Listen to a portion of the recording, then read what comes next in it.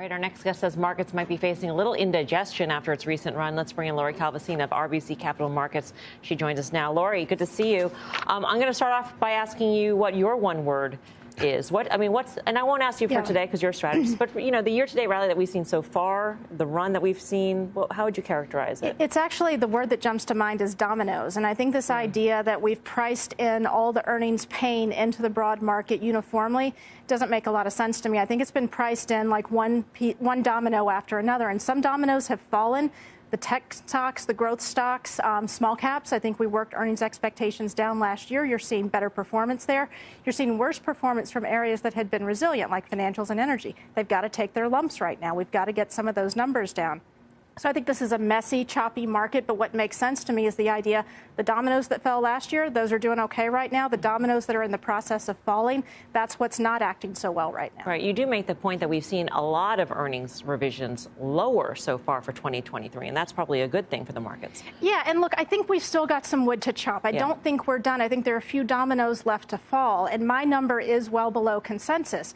But, we have some analysis where we've shown this is the fastest pace of earnings downgrade if you take the bottom-up sell-side numbers since 2009. We're all beating up on the sell-side analysts, myself included, but they have been, doing the work. It's just we've got a little bit more to go. How do you know when all the dominoes have fallen, though? And I posed this to Grassa before. I mean, if the Fed's rate hikes have lag effects, and we won't know necessarily. I mean, what is a stress test case? Is it 5% for a year? And how do companies do, and how are earnings estimates at that point? How will we know? It is going to be a show-me story to some extent. And if you look historically, most of the time when we see earnings fall, those downgrades are done by March or April. And so we're really not going to know until we get to the next reporting season whether or not estimates are able to be, surpassed in some instances. Hey, Lori, it's Jeff Mills. So just a question a little bit about positioning. You've mentioned small cap, so maybe get into that a little bit more. I think that's an interesting area. And, is that view sort of predicated upon you want to be away from the top of the market, the mega cap tech, things of that nature?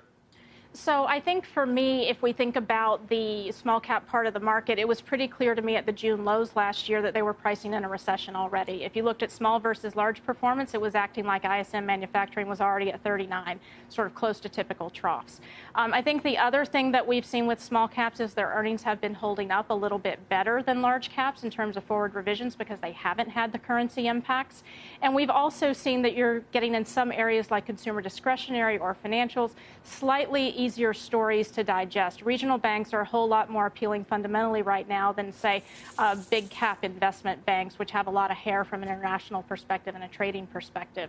But I think bottom line, the valuations are cheap. They priced in recession very, very early, and I think they're getting the benefit of inflows right now. We're seeing almost every sector in small cap outperforming its large cap counterpart right now.